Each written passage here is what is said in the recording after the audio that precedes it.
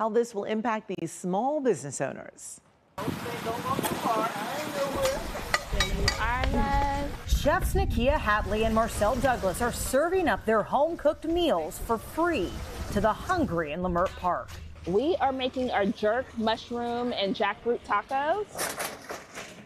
Here we have some curry chicken. When they aren't here, they are selling their Jamaican and vegan dishes at festivals and markets. The name of my business is My Daddy's Recipes. I am a home cook. For Hatley and Douglas, that has meant renting out costly kitchen space and paying thousands of dollars a year in permits and other fees. It can be anywhere between $1,500 and $4,000 a month to be in a commercial kitchen, to be able to come out here and serve. And then the fee of whatever the event is. But a new state law now adopted by LA County called the Micro Enterprise Home Kitchen Operations Ordinance aims to streamline the process for the more than 50,000 food vendors here locally to allow them to prepare and sell meals straight from home. It's really a part of our culture. LA County Supervisor Holly Mitchell introduced the motion last year.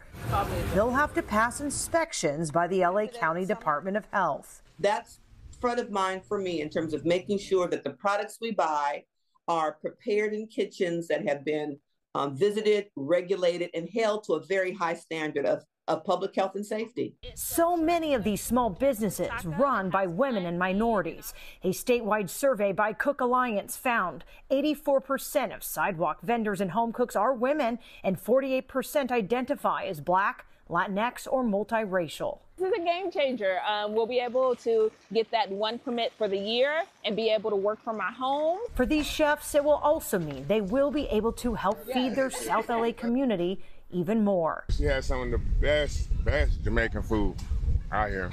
And protect the cultural and culinary fabric that makes up LA. We are grateful for this